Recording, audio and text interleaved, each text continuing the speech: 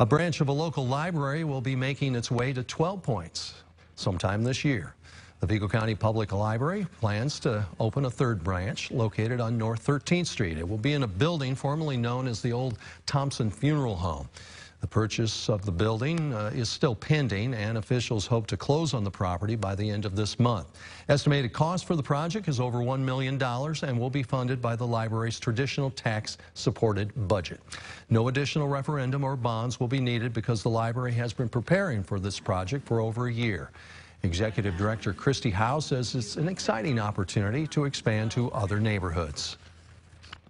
Our mission here is not just to provide, access to resources or materials, but it's really to provide the services that people need to advance their own lives. Howe also says once the property is purchased, they will have a discussion about the services the library will provide.